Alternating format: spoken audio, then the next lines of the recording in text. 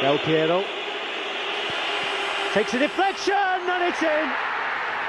Well, he scored with a deflection against Yugoslavia, and it takes a cruel deflection away from Paul Jones, and the Italians are level, and that will be a talking point. The nature of the free kick in the first place, and the luck certainly went against Wales there. It's Italy back in the game, and this is the deflection, and it came off Mark Delaney. Yeah, he gets ahead to it, Mark Delaney. At least he doesn't take his eye off the ball. He tries to knock it away, but there's Paul Jones could do nothing about that. That's just bad luck from a Welsh point of view. They jump